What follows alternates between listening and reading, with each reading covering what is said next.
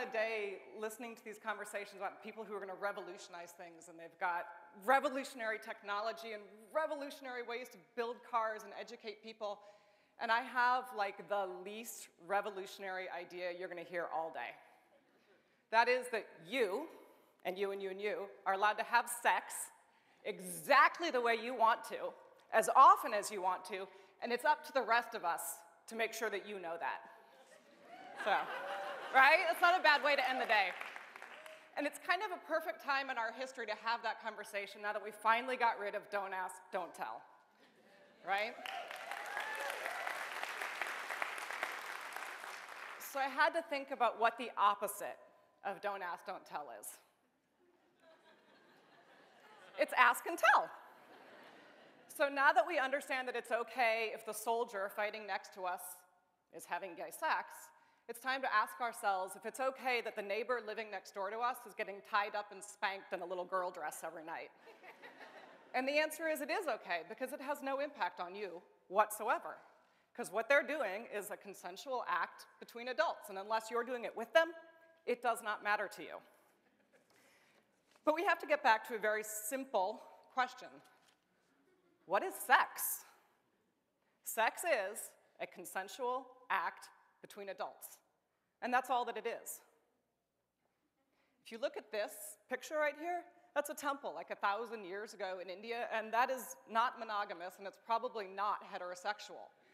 As long as people have been having sex, they've been doing it in wild and creative ways, and they often even call it art. Sex is a consensual act between adults. It is intimate, it is personal, and it is totally natural. So why do we have all the shame around it? I think the first question really is to understand what shame is, and we need to go ahead and separate that from guilt.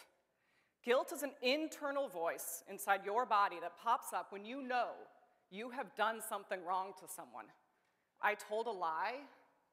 I feel guilty about that. I did something bad. Shame is an external force that other people put on you. It tells you that you are something bad. So not I told a lie and did something bad. It is I'm gay, I am bad. And that's a really, really debilitating idea. That takes away your autonomous control over your sexuality, and anybody who wants to take control over your sexuality does not have your best interest at heart, whether it's your preacher, your teacher, your lover, or anyone else.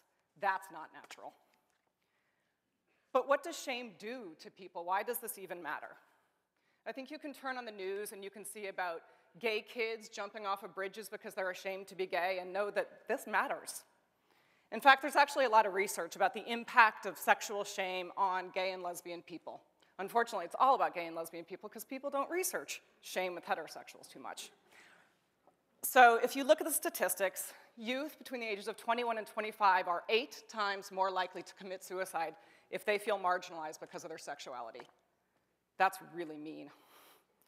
In the 16 states in 2005 that instituted constitutional amendments saying that gay marriage is wrong and banned, the statistics are kind of shocking.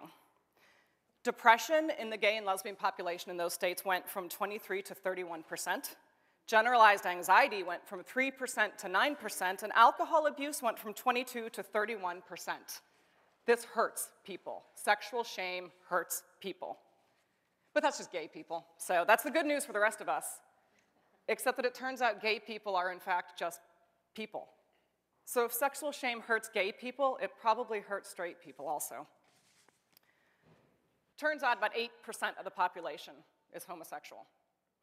In a survey that was done in 2005 asking people about their sexual behavior, 20% of respondents identified themselves as kinky, meaning that they had multiple partners at the same time, they used toys, bondage, spanking, watched porn together. 8% of the people we let out of the closet, 20% of people, and I think that's low, are still living in shame in the closet, which is probably where they keep all the toys, and so maybe that's okay.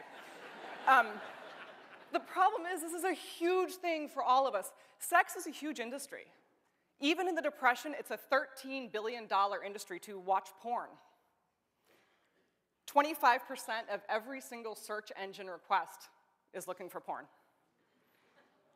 That's a lot. Think about that, right? 12% of the sites on the internet are porn. And if you thought that was big, $13 billion on porn, last year, the world's worst economy we remember since the Depression, $15 billion worth of sex toys were purchased.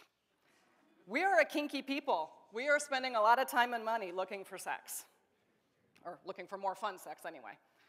So what exactly is normal sex? Now that we've established that we don't want people to feel shame, normal sex is anything that is a consensual act between adults. You can spank each other, you can wear costumes, you can do anything you want, and it is normal. So my boyfriend and I this morning were trying to come up with a way to illustrate the depth and breadth of human sexuality without scaring you with photos, which are scary, even to me. So we went to the Lust Lab, which is the Stranger's online personal ad specifically for people who are looking for interesting sex. There are 90 different kinks just on Lust Lab that you could register looking for a partner for, and that's in Seattle. Seattle is really got to be one of the most uptight cities in the country, so that's saying something, right? Looking at Lust Lab, everything went from asphyxiation to water sports, and water sports, in case you didn't know, is pee, not water. So, and everything in between, bondage, knife play, group sex, you name it. It's all normal. Why does it matter that we're shaming each other? As if jumping off bridges wasn't bad enough, as if being depressed wasn't bad enough. The truth is, people are destroying marriages, careers, lives, and communities by keeping secrets about what they're into sexually. All those, let's say, politicians who are suddenly looking for little boys in airport bathrooms, it's bad enough that his own career was destroyed. What about the woman he married who believed that she was in a happy consensual marriage with somebody who was getting his needs met? That lie didn't just hurt him, that hurt her and his family. It's just not cool. Just not okay. So Milton Diamond was hired a few years ago to do research on the impact of porn and kinky sex and sex crimes, hopefully to prove that people who have kinky sex and watch porn are the ones committing the crimes. Turned out he found actually an inverse correlation. People who watch porn and are sexually fulfilled are less likely to commit crimes, and that statistic is bared out in the fact that there's less crime in the cities where there's more porn watched. Guess what state has the most porn watched in the country? Utah. Yeah, it's not a coincidence. And I was running around doing statistics, and the politicians and airports are kind of funny. I ran across a statistic that really hit home for me. Trans people who are transitioning from either being male or female, have 3 times the urinary tract infections of the general population. You know why? They're afraid to go in public bathrooms because people will ridicule them. That's pretty direct. So why do we do it? I think it's really simple. Nobody actually knows why we shame people about their sexuality, unless if you take the church out, which I'm trying to do. I think that we shame people about their sexuality because we're afraid of our own sexuality, right? It lives very, very deep inside of us, and it's intimate and real and scary and personal, and we want to and we should protect our own sexuality. So if we give those people the right to do those really scary, weird things to each other, I think we're afraid that we're giving them permission to do those things to us as well. And that is kind of scary. I have awesome news for you. It actually works the opposite way. When we give people back autonomous control over their sexuality and say, you are allowed to define your sexuality however you want, you go do it, we give ourselves that same right. So we're allowed to say, I want you to tie me up, but I don't want you to spank me. We are allowed to draw our own boundaries, so not only do we get to have what we want, we don't have to have what we don't want. The upside for that as people is that we create a really safe place for ourselves to be honest. And when we are honest and safe with our lovers, we might actually be able to push our own boundaries just a little bit farther and discover the whole spectrum for ourselves. So here's the last thing. I'm hoping you all got your surveys. Please tell me there were surveys? Yeah. Okay, phew. This is kind of a game, so you have to play this one along with me.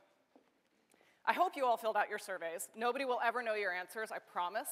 So what I want you to do is I want you to take your surveys and ball them up into a totally crumpled ball.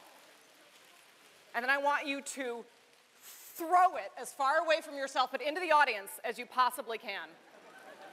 Oh my God, that's so awesome looking. Okay, now pick one up, pick up one and throw it again. I want you all to feel really comfortable that nobody will see your answers. But mine are right there. In case you were wondering, those are my answers. I got nothing to hide anymore. Okay, stop. pick up a survey, open it, and read it. It is my greatest hope that you will see something in there that resonates.